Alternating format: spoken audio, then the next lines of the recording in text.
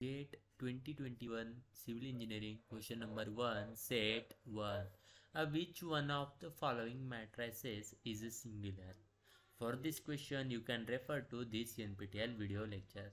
This is kind of basic, very simple matrix question which can be solved very easily.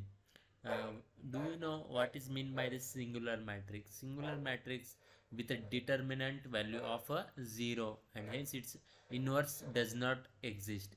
So this is the basic property of a singular matrix, or you can say a definition. So in order to calculate determinants, this is the formula you all must be knowing.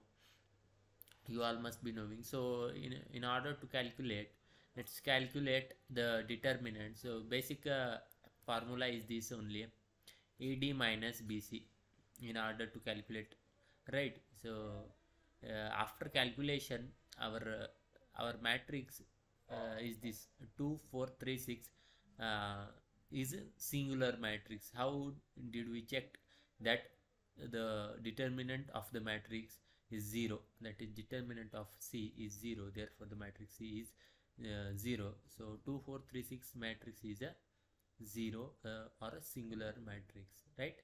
Thank you.